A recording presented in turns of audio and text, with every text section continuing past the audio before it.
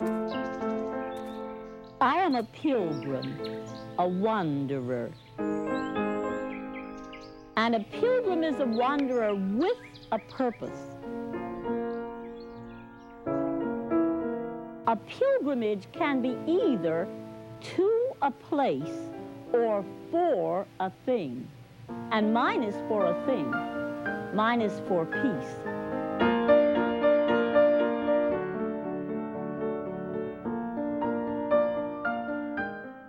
She has optimism to have faith and then to step out on that faith. It's amazing. It's wonderful. It's inspiring and enheartening. I think the truth of a person's influence stems more from the degree to which they're anchored in the universal truth of life, the great truth of all of our lives. And she, Peace Pilgrim, was.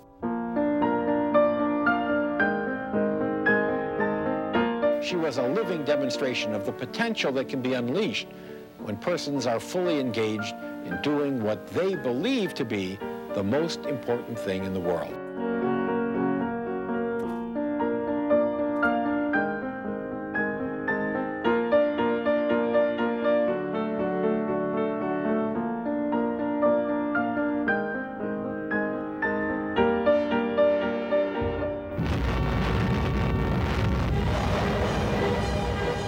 She spoke of peace in a time of war.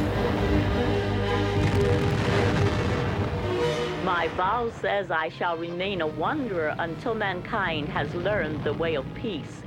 Now, I am praying for peace in the world, even though I talk mostly about peace within ourselves as a step toward peace in our world. You don't have to be good at arithmetic to figure out that if the nations of the world were to stop manufacturing implements of mass destruction, they could provide for every human being who lives in this world the basis for a very good life. She spoke of universal spirituality before spirituality was in vogue. Aren't they beautiful? I touch God many times as truth. All that intellectually, and emotionally I touch God as love and goodness and kindness and beauty. I felt God through the beauty of a sunrise or a sunset. And then reaching out through an awakened divine nature, I was able to perceive God as the ever-present, all-pervading essence or spirit, which binds everything in the universe together and gives life to everything in the universe. I learned from Peace to do what I call dialoguing with God, because she told me, Richard, I have the most wonderful dialogues with God. Sometimes I really argue with him, sometimes I get mad at him, and once in a while we have a real peaceful conversation. She took a vow to walk penniless until mankind had learned peace. This is a real pilgrimage. It's actually a journey on foot. I don't hitchhike. I walk in spite of all the rides that are offered, and on faith. I took a vow at the beginning that I would remain a wanderer until mankind has learned the way of peace, walking until I am given shelter, and fasting until I am given food. And although I have never asked for anything, I can truthfully say that I have been supplied. She called herself Peace Pilgrim.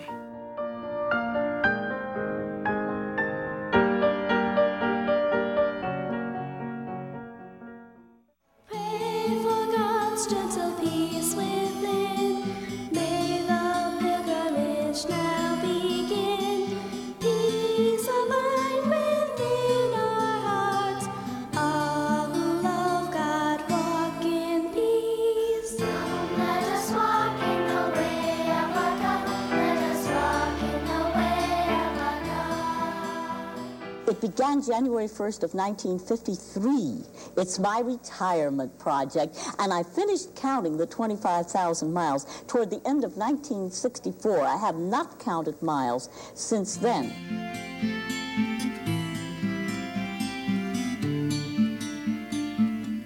Well, is it very often that you have to go without food or without a bed on these walks? I seldom skip more than 3 or 4 meals in a row. I don't even think about food until food is offered. I once had a 45-day period of prayer and fasting. I know how long one can go without food.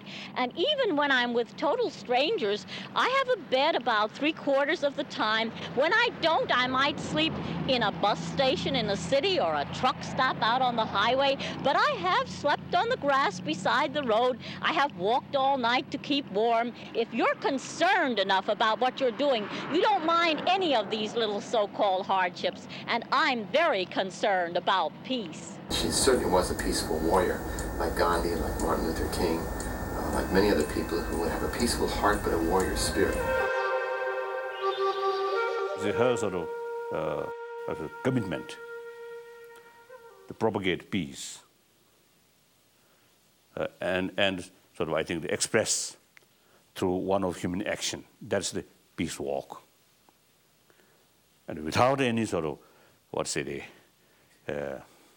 money or, seeking money or fame or some other thing.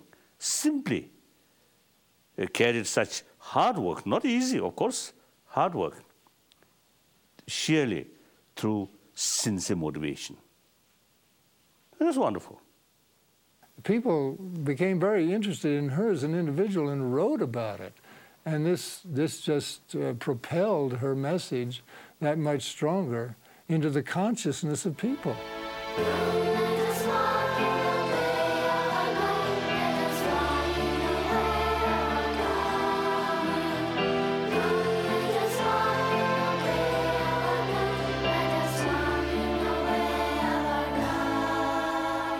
Does anybody who meets you anywhere in your travel think that you're crazy or out of your mind? They don't say so, but they're very curious, of course. After all, what I work for and pray for, world peace, is the desire of every human heart. They're all very much with me. The fact that I have been completely supplied without ever asking for anything indicates how much they're with me, and of course indicates also how good they are. You know, there's good in every human heart, no matter how deeply it may be buried. If you love them and trust them or have faith in the good in them, you reach it. The world is rather like a mirror. If you smile at it, it smiles at you, and I love to smile.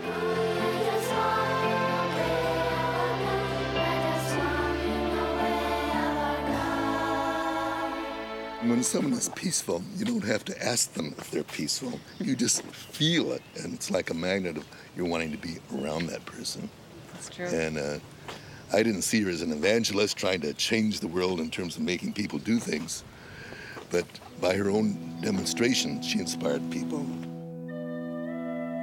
When I realized what human potential really was, what people really are capable of, I looked around me and I said, how sad that most people only scratch the surface of their real potential. No wonder they have problems. No wonder society has problems. She was very famous in United Nations circles by having these demonstrations of peace, and she was definitely one of the great prophets of peace at that time. We are now prepared to destroy more rapidly and completely every productive enterprise the Japanese have in any city. What in our society calls forth a peace pilgrim?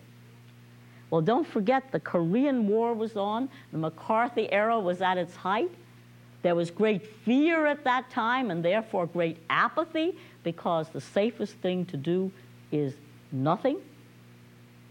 At any time, in any culture, where there is great apathy in the face of a crisis situation, a pilgrim is apt to step forth. And a pilgrim's job is to rouse people from their apathy and make them think. Every age provides us with Peace Pilgrims. They may not walk, they may sing. They may not sing, they may preach. Some poet, some dance. She said, I shall remain a wanderer till my brothers have learned, my sisters have learned the ways of peace. I shall remain a wanderer till humanity has learned the ways of peace. There was nothing ascetic in the sense of deprived about her. She didn't go around feeling sorry for herself and feeling like she didn't get to have what other people did.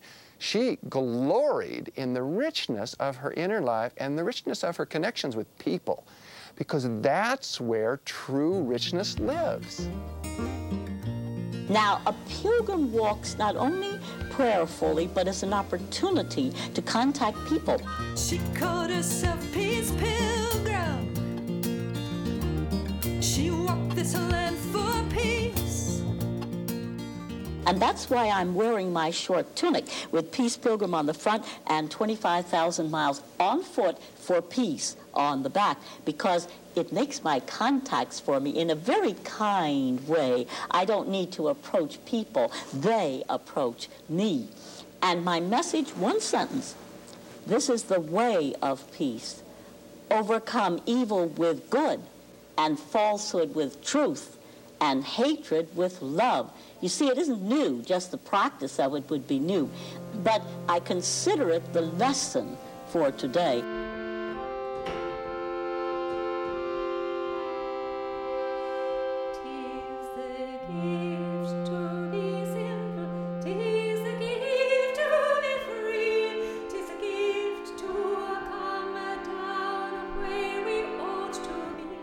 Her message is impacted and it's strengthened by the fact that she lived it. You know, to go out and say, I am not going to eat, to have the kind of faith that she had, and say, I'm not going to sleep until somebody gives me a place to sleep. I'm not going to eat until I'm offered some food. I'm just going to teach, if you will, my message of peace, my message of love, and have the faith that all things will be provided.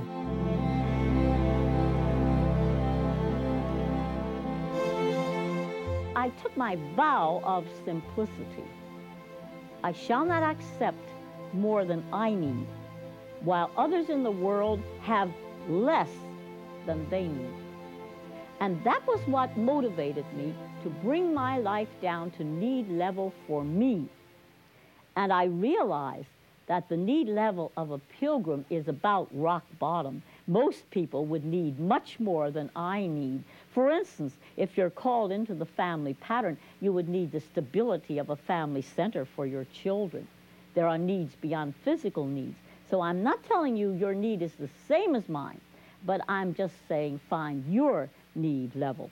When I found my need level, I felt a wonderful harmony in my life.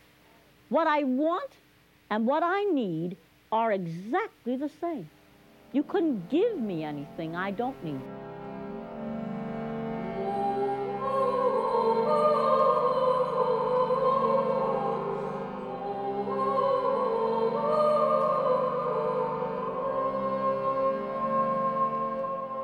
She carried a ballpoint pen, and I gave her stamps.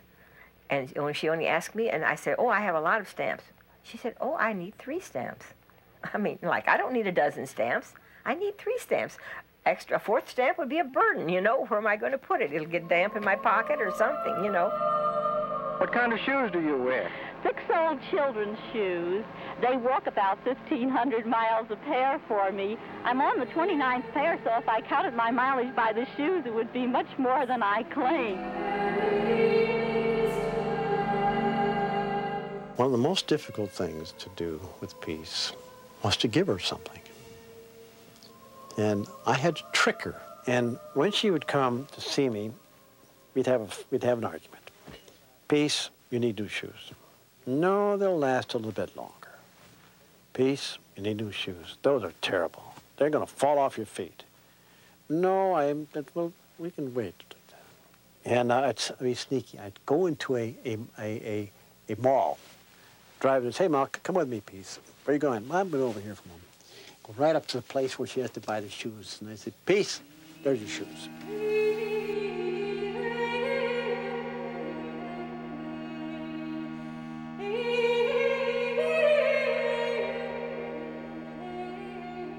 I know people must think I feel poor because I'm penniless, but I don't feel poor. I have actually great blessings, and therefore I feel rich. I have health, happiness, inner peace, things you couldn't buy if you were a billionaire. I'm thankful every moment of my life for the great riches that have come to me. I have discovered that unnecessary possessions are just unnecessary burdens. If you have them, you have to take care of them. I own only what I wear and the few things I carry in my little pockets. This is me and my only earthly possessions standing before you. Just think how free I am. How old are you? I no longer know, and I'm so thankful. I had to put out of my mind how old I am, how old I was when I started, and how old I was when I began my preparation for the pilgrimage, and I've done that now. I am ageless and in radiant health.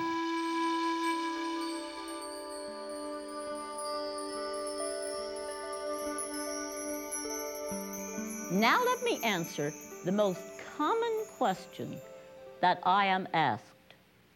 How in the world did you ever get started on a thing like that? I came from a very quiet life. I was born on a small farm on the outskirts of a small town. I had a woods to play in and a creek to swim in and room to grow. And I would wish for all children a situation where they have room to grow, because I look at plants growing up too crowded together, and I realize that they never attain maximum growth. And we humans are a little like that too. Now, I began to make some good choices when I was still quite young. For instance, my rule of first things first. And the golden rule influenced my life when I was quite young. I read it in history. Do unto others as you would have others do unto you, expressed in a lot of different ways. It was really pointing out that every culture had one. Well, it was different from anything I had ever read because it received an inner confirmation from me and affected my entire life. I carried it into high school with my little saying, if you want to make friends, you must be friendly. And that's an offshoot of the golden rule, a recognition that people react according to the influences brought to bear upon them. I still have it in my life today with my little saying, if you want to make peace, you must be peaceful. And that works too.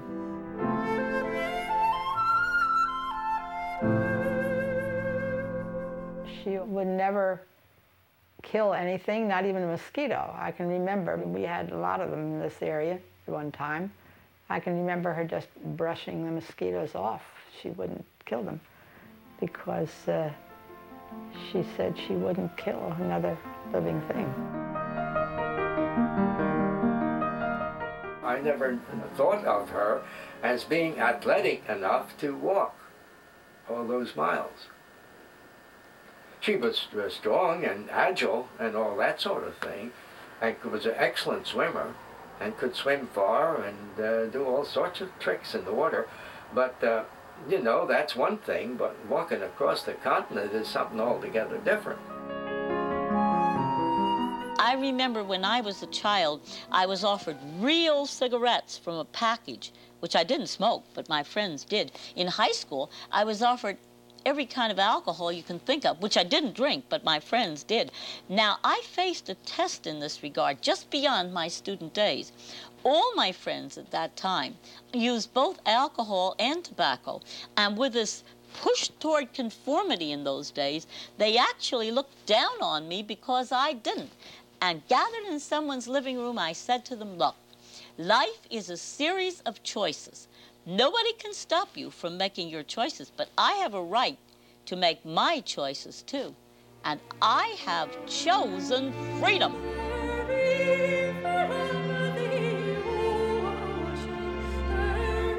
There was a period when Mildred was, I can remember one picture in particular stands out in my mind where she was very much the flapper.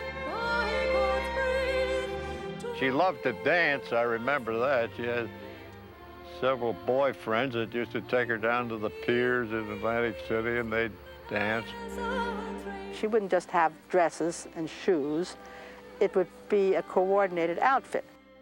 And then she knows how to pose and turn like Greta Garbo, you know, and all that sort of thing, yeah. I think she was more fashionable than average for a small town.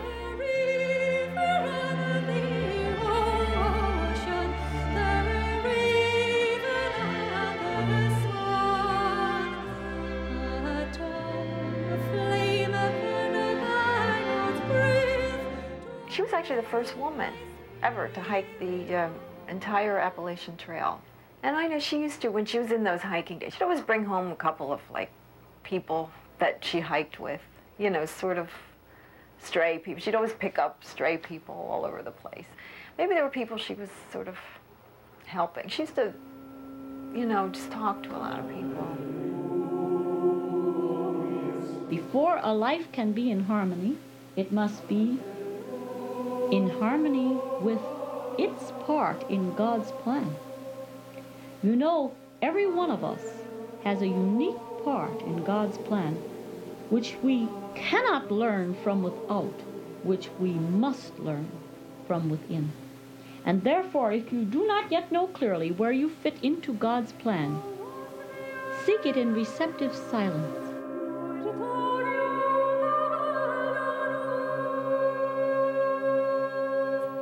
Out of a feeling of deep seeking for a meaningful way of life, I began to walk one night through the woods with the feeling that I would continue to walk until I found what I was seeking. And after I had walked almost all night, I came out into a clearing where the moonlight was shining down. And I found myself saying, if you can use me for anything, please use me. And I found myself feeling, here I am, take all of me. Use me as you will, I withhold nothing. And then, of course, I felt I had found what I was seeking. I experienced the complete willingness, without any reservations whatsoever, to give my life to something beyond myself. But then I discovered that there is a great difference between the willingness to give and the actual giving. In my life, 15 years lay between. Well, she was 19 or 20 when I met her, and she was like a normal girl. Those days, a normal girl of 19, 20, except she never was interested in cooking or anything like that. Well, she just wasn't a homemaker, that's all there was to it. No way, shape, or form was she a homemaker. And that's what I wanted. I wanted a home and family. Children were not ever in her lifestyle. She didn't have the mother instinct, I think, that most women have. And he couldn't accept the fact that she had something to say. And she had not only something to say, but she said it, definitely. But she wanted it. There was no question about it. There's certain things that she would accept and certain things she wouldn't. And if she didn't accept them, that was it. During the years that we lived together, she really didn't have a goal. The goal was, naturally, a broad thing. She wanted to no war, peace. And she wanted me to go to prison rather than go into service. She would come to visit me. And, of course, I didn't. I didn't volunteer, but when I was drafted, I went and I served. He had asked her to go with him to the camp. And she wrote me a letter back that as long as I was in the service, she would not go to visit me. She would not have anything to do with me as living with me. And she absolutely, in fact, I had taken that letter to my commanding officer, and he said, you know, that's grounds for divorce. When the divorce was over, then there was no ties. They did one thing for her, let her live her life the way she wanted. She lived very comfortably, but was not happy. Had what she said the world would call success, what the world would think of as having it made, so to speak, but this unrest in her soul. And then she had this vision, this calling to do this walking for peace. And she had the struggle inside of herself because she said, why would I leave this? She obviously had beautiful gardens around her home and she loved flowers. But she said, why would I leave this to impoverish myself? And she thought, but am I not impoverished where I am? I'm not a happy woman. I'm not what you would call a peaceful woman. My life is full of unrest. I'll give it a try. When the world is fighting, fighting, I am finding peace. Where do you think her faith came from? But believe me, I don't know. That's just a thing that mystifies me, because I won't say that she wasn't a caring person. She was not an unsympathetic person or anything, but still, I mean, she wasn't too much out of the ordinary as far as, you know, making the sacrifice she did to express her ideas. I don't know where it came from. She had severed her old relationships. The local people didn't go along with her, family didn't go along with her, and she just brushed that aside. This was more important. Follow your soul's desire, free it. She's a bundle of contrasts because she started out as not learning to walk until she was a year and a half, which was rather late, and then she walked all those miles. She started out eating nothing but meat. She never would. The only vegetable I think she ever liked was green beans, and then she became a vegetarian. She was not too tolerant of my friends and all. She was a little critical at times, you know, a little prejudiced maybe. And later she loved everyone, you know. So I found a lot of contrasts between her life as a Peace Pilgrim and her childhood in those respects. 40 years ago, I started what I have come to call a spiritual growing up or a psychological growing up. It takes you from the self-centered life, or the life governed by the self-centered nature, into the life governed by the nature which is centered in the good of the whole, which sees you as a part of the whole and works for the good of the whole, which sees that you're a cell in the body of humanity, that every cell, every human being has, well, equal importance, equal potential, although in varied stages of growth, because we choose how much growing we do, and a job to do in the total scheme of things. That was my preparation for the pilgrimage. It took 15 years.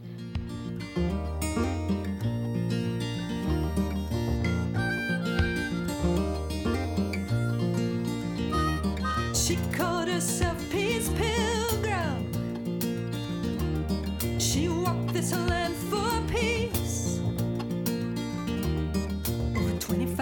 6,000 miles she walked alone, with no possessions but the clothes upon her back. No money in her pocket, yet nothing did she lack, nothing did she lack.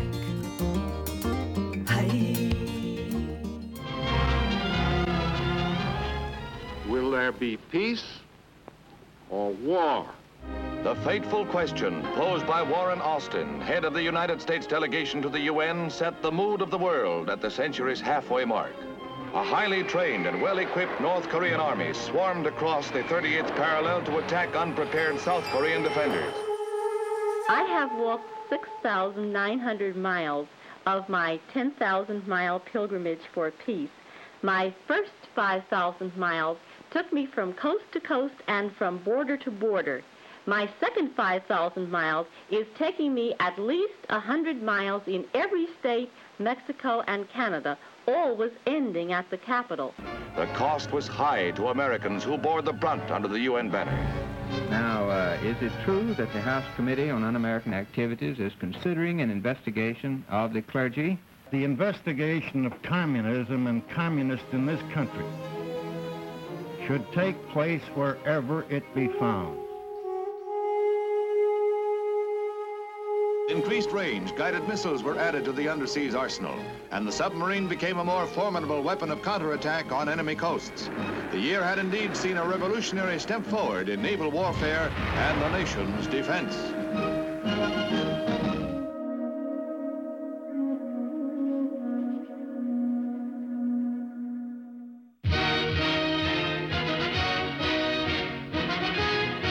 Uneasy peace, but peace with all, came to Korea in 1953.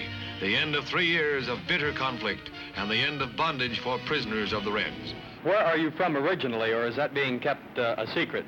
Well, I was born in the state of New Jersey, but of course I have no home now. Wherever I am is my home. Right now it's Mississippi, and they've been treating me very well. Thanks a lot, and good luck, Peace Pilgrim.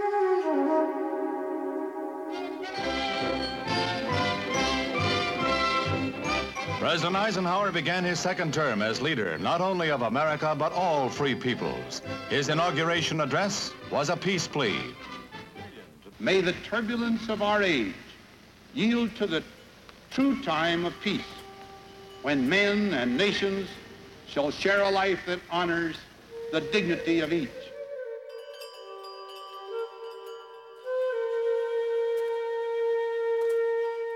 I think no negative thoughts, because the thing that can really destroy you is negative thinking. And so I always think about the best that could happen, all the good things I want to see happen, because those are the things I want to emphasize.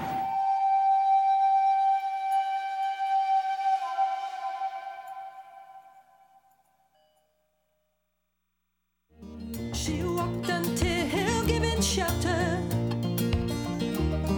and fasted until given food. Though others may have judged her, she judged no one, looking upon all with a single heart of compassion. Intense fighting both on the ground, inside the buffer zone, and in the air sends Vietnam casualty figures to a new high. We've happened to live because of the ingenuity of science.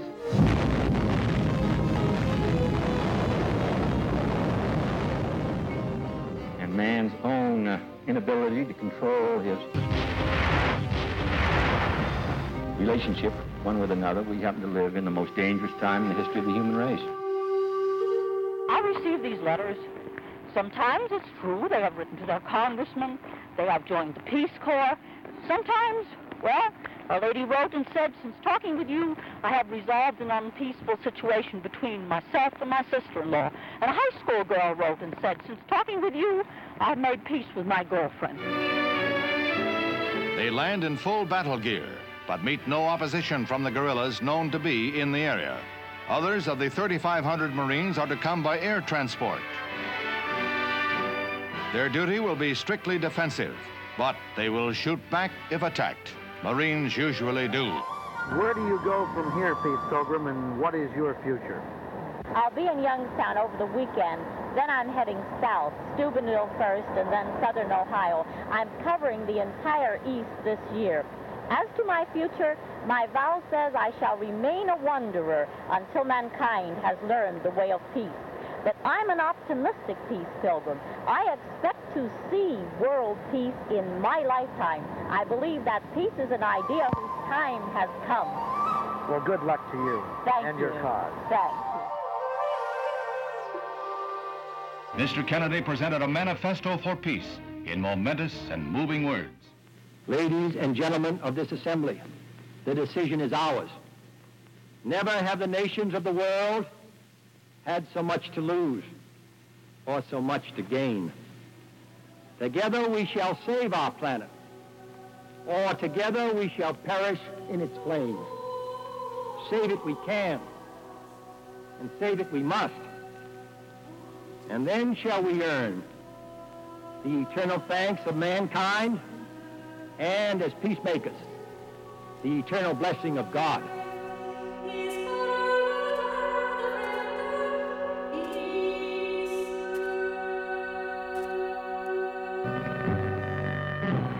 At 1:25, the motorcade moves into the downtown area.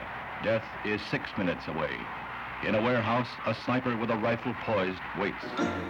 Furious fighting on the eve of another brief ceasefire, with predictions of an air war slowdown and a new U.S. peace bid at the United Nations. You know, I started with no previous athletic ability, and I started after my hair had turned to silver. My friends thought I had taken leave of my senses, but of course, if walking is your calling, you can walk. And I also have no speaking experience. I had led a very quiet life. I had never seen the inside of a radio or television station, but I never had stage fright or night fright. If speaking is your calling, you can speak. We've been walking and talking with a woman who calls herself Peace Pilgrim, who walks across the nation in search of peace and goodwill for men. The basic conflict in our world today is not between nations. It is between two opposing beliefs. The belief that you can overcome evil with more evil. And of course, those people are busy multiplying the evil. This is the war way. And the belief, which is my way, and I'm sure it's your way, I'm sure many people relate to this, the belief that evil can only be overcome by good. That's the basic conflict in our world today. She left behind a legacy of simplicity and love. And every step she took was for this world we're dreaming of. Powered by an inner strength that comes from above, from above. A companion peace demonstration brings out 50,000 marchers in downtown San Francisco. They parade 2 miles along Market Street, pacifists and hippies together. You say that you own nothing, you don't worry about tomorrow, you just travel from community to community. Might you agree that you were almost the forerunner of today's hippie? Well, actually, I suppose the original hippies back about 4 years ago or something like that would have agreed with me on one thing. They also were completely through with violence. They believed, I'm not sure they always practiced, but they believed that actually the way to go was the way of nonviolence and love. And of course, my message says, this is the way of peace. Overcome evil with good, and falsehood with truth, and hatred with love. It's sort of a happy happening for hippies. You're out if you're not in, a be in, the recurring theme of which is love one another.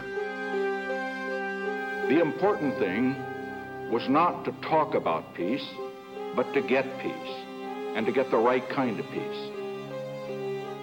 This we have done. I think peace in the world is much closer now.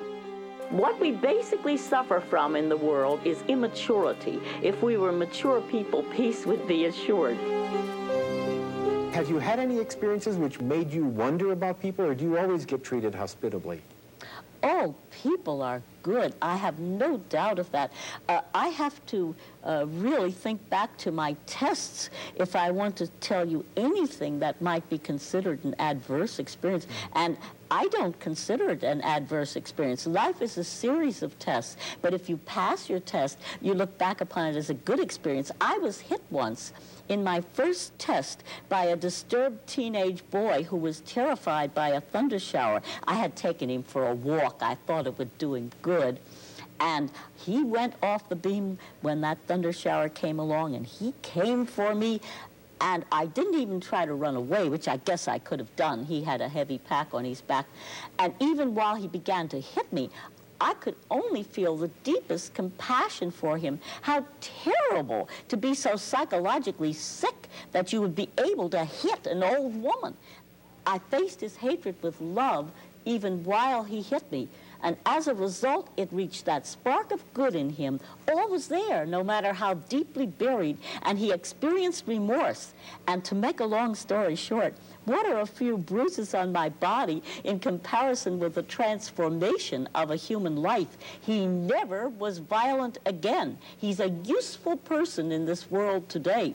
Now, one more, and that is the time I had to defend the frail little 8-year-old girl against a large man who was about to beat her, and the girl was terrified. Well, I knew her danger because of her fear. You attract what you fear, so I put my body between the man and the girl, and I just stood and looked at that poor, psychologically sick man with loving compassion. He came close. He stopped. He looked at me for quite a while. He turned around, walked away, and the girl was safe. Now, what was the alternative? Suppose I had been so foolish as to attempt to use the jungle law of tooth and claw. I would undoubtedly be dead today, and so would the little girl. Let us never underestimate the great power of the way of love, which reaches that spark of good in the other person, and the person is disarmed. Following her first steps as Peace Pilgrim, on New Year's Day 1953, Peace crisscrossed the nation 7 times, visiting every state capital and every town with a population over 10,000, as well as many smaller communities and distant byways. After 25,000 miles, she stopped counting, but kept walking, focusing on an increasingly full schedule of speaking appearances in schools, churches, colleges, and on radio and television. The chaos in the world around us is a reflection of the inharmony within us. In the final analysis, only as we become more peaceful people will we find ourselves living in a more peaceful world. She was so true to her beliefs. She never deviated from them, as far as I can see. I mean, she was so true. She didn't, you know, like we'd go on a diet, but we'll cheat a little bit or something. She never strayed from her principles and her beliefs.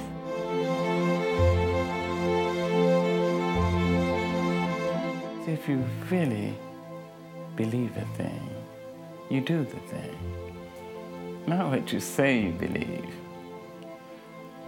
There is the Confucian saying that to know and not to do is in fact not to know.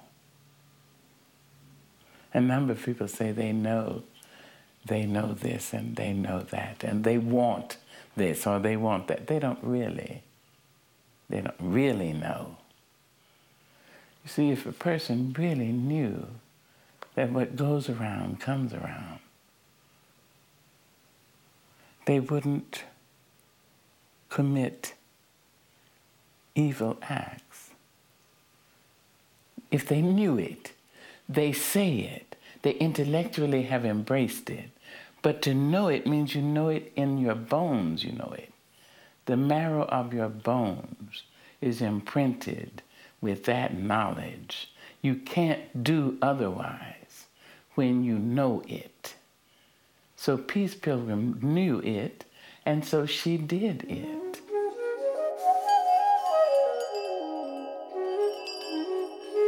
Peace and harmony not come from sky, not as the result of our prayer alone, but we must act.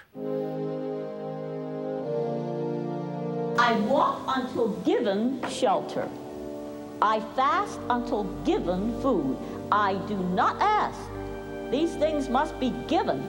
And just think, without ever asking, these things have been supplied. Aren't people good? Thank you. It's a joy to be with you. It was an interesting time that I discovered her, because it was during the Cold War, and there was this real conflict between the United States and the Soviet Union, and there was a real threat of nuclear war, and which would totally destroyed the whole world, everything living on it. And here was this woman, this individual, that had the courage to say, no, I am going to promote peace. Never mind what other people are doing. Never mind what the Soviet Union, how it's threatening us, or how we're threatening the Soviet Union with all of those missiles pointed at each other. And here was this woman that was walking her talk. I mean, literally walking her talk, and walking across the United States promoting peace. And the thing that really was so wonderful about her was that she knew that peace started within us, and that it was an individual happening, that it had to happen with individuals, one by one by one. And it was so inspiring to me that it certainly changed my consciousness, my awareness, and the direction that I was thinking, and certainly changed activity of mine also. So she was very influential and inspirational in my life at that time. Do you think the world is more at peace now because of your efforts? Well, of course, only the world is more at peace because of the efforts of all peacemakers put together. You see, when I started out, why, people accepted war as a necessary part of life, but now I'm on the popular side because peace has become a matter of survival, and even the most immature people wish to survive.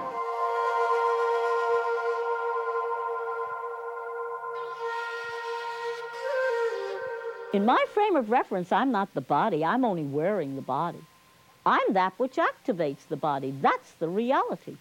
Now, if I am killed, it destroys merely the body, which is transient anyway. That last night she was here, she did what many people felt was a wonderful healing experience. And many people noticed that. She kept looking up during her talk with the people. And finally, she just came down the steps and started moving around through the congregation that was there, and she just would reach out and just touch people and say, bless you, and go to the next, and all. Walked around, there wasn't a sound in the room. And when it was all over, she walked back up, and she looked up again, and she said, I never say goodbye, but this has been a very special night for me, and I just want to bless all of you, and I'll be seeing you.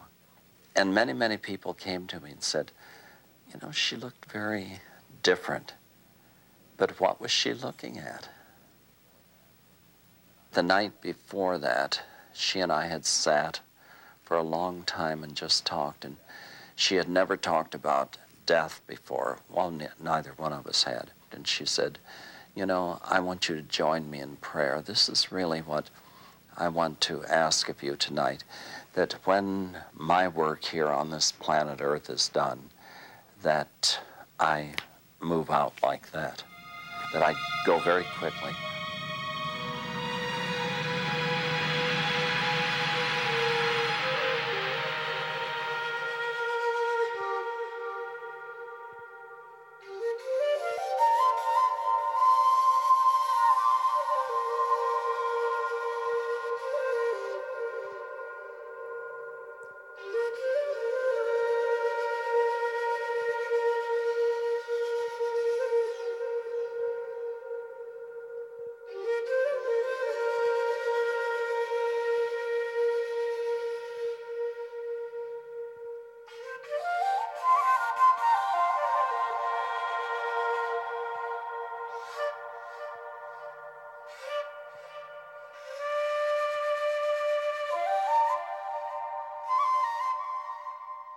Well, I got a phone call from my husband at work, and he came to pick me up. And of course, it was a shock. I just didn't think that. I just always felt that she was going to outlive me. Blessed are those who bring peace. It was a beautiful ceremony down at the Methodist Church. And they had asked us to speak for just a few minutes, and I remember I spoke longer than that because I had interviewed her. And I had so much that I wanted to share, and I don't know how long I talked. But I think it was longer than 5 minutes. And no one seemed to mind because we were just grieving. Truly I say to you, this day you will be with me in paradise. I celebrated when she died, the way she died, because she lived in character, and she certainly was a character who did her own thing and believed in it. And she died on the road. She died the way she lived. That was a big blessing. That was a blessing from the heavens. In 1982, many of Peace's words were gathered and compiled by a group of 5 admirers into a book, Peace Pilgrim, her life and work in her own words.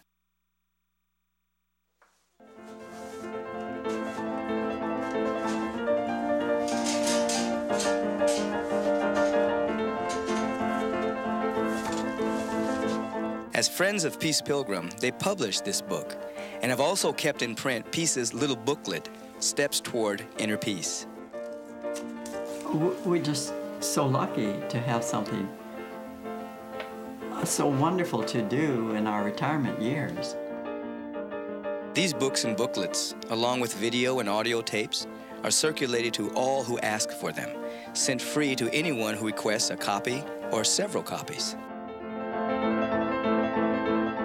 The little Steps Toward Inner Peace booklet that so many people love, we've sent out, we filled requests and sent out over 1 million of these around the world into over 100 countries. When asked if she had written a book, she'd say no, but I've written enough for there to be a book. And I think we took that as our commission, our challenge, to meet that challenge, to put in book form that which Peace had already done and said. We wanted to present this book in the same spirit that Peace Pilgrim had given her message in life. And that is, she always felt that she spoke spiritual truth. And she believed that spiritual truth should not be sold and never need be bought, because when you're ready, it will be given. Now we thought, how are we going to translate that into distributing a book? I mean, obviously it's going to cost us money to even put this book together, to have it published. How are we going to do this?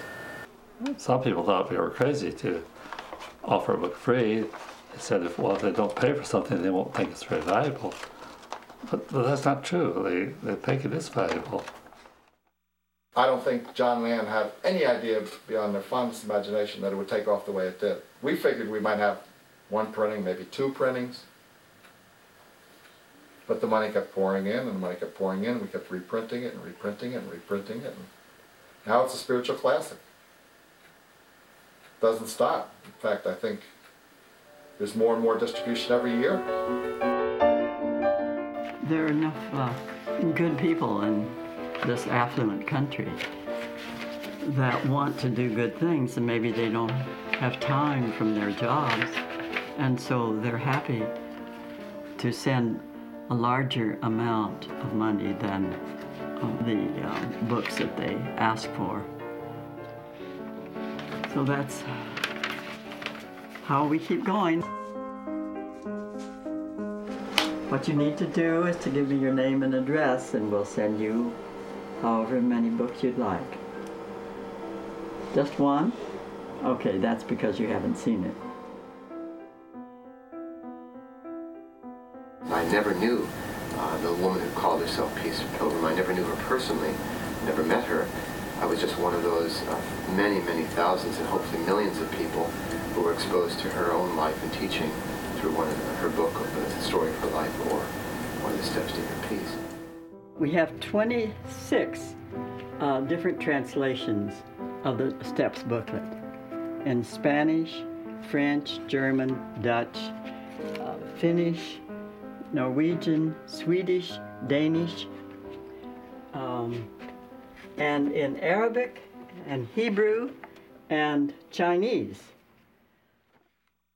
Wouldn't it be better to uplift each other than to destroy each other?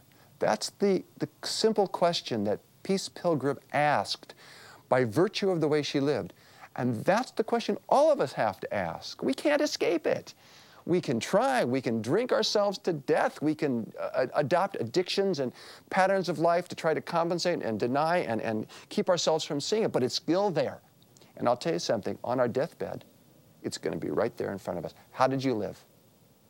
You lived in this particular time, in this particular culture, given these particular circumstances. Was your life an answer, or was it part of the problem?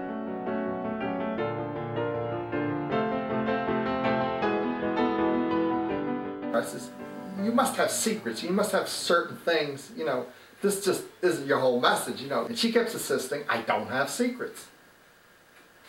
I said, you gotta have secrets. Tell me, you know, what's your secret? I'm looking. Finally, she said, I have a secret, but I would not call it that. There was a time, long ago, when I died, utterly died to myself. And when she said it, her eyes were far away, like she was remembering something, or not remembering something. And then she looked back at me, and our eyes met, and as if she said too much. That's the way I felt, as if she said too much. And she just turned around and then walked away.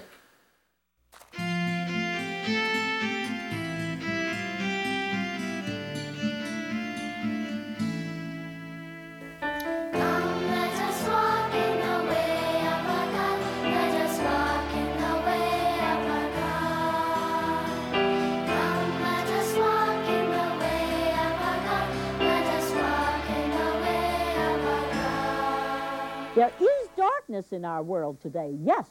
It is due to the disintegration of things which are contrary to the divine law of love. But let us never say hopelessly, "Oh, this is the darkness before a storm." Let us rather say with faith, "This is the darkness before the dawn of a golden age of peace, which we cannot now even imagine. For this, let us hope and work and pray."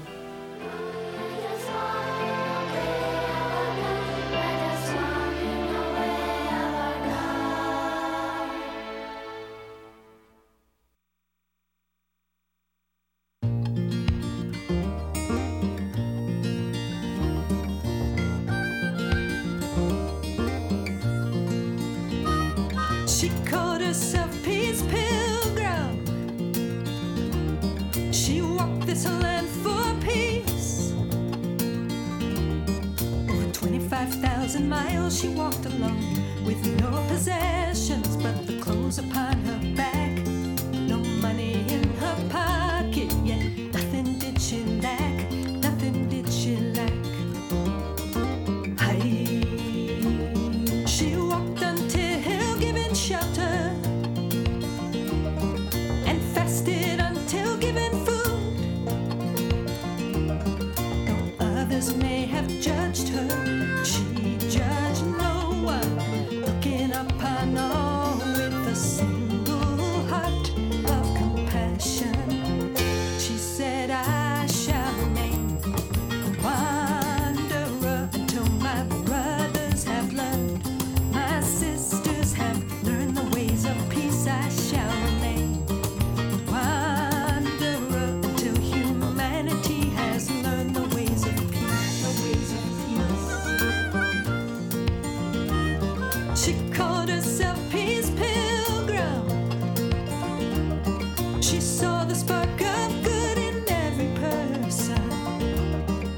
She left behind a legacy of simplicity and love. And every step she took was for this world we're dreaming of, powered by an inner strength that comes from above, from above. She said, I shall remain wanderer till my brothers have learned, my sisters have learned the ways of peace. I shall remain wanderer till humanity has learned the ways of peace. Peace Pilgrim, are you wandering still through the highlands of your heaven world? Are you traveling with me on this journey from darkness to light? Whisper and walk in love, and love will set you right, set you right. She said, I shall remain wanderer till my brothers have learned, my sisters have learned the ways of peace. I shall